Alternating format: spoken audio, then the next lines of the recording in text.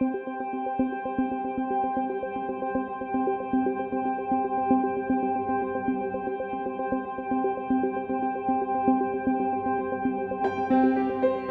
mine is very low in water. We don't have a lot of water available to us right here. We have to pipe the water from some distance away. So what we really liked about the Caterpillar proposal was the proposal to look at automating water carts that can deliver just the right amount of water, not too much and not too little, at the right time.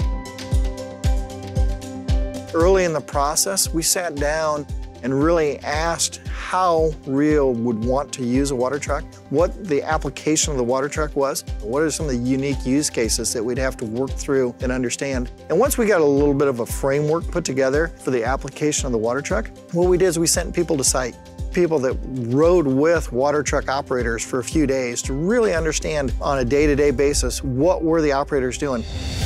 And that opportunity allowed them to get to a better design quicker.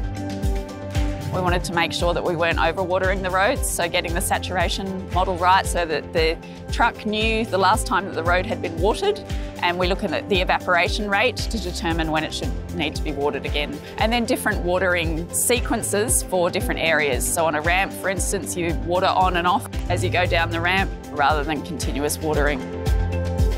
We don't want to get it too wet because that would create muddy, ruddy conditions potentially, but more importantly, hazardous conditions. So the most important thing was trying to understand how to water in a way that would allow the integrity of the road to be maintained and to ensure that we got good dust suppression.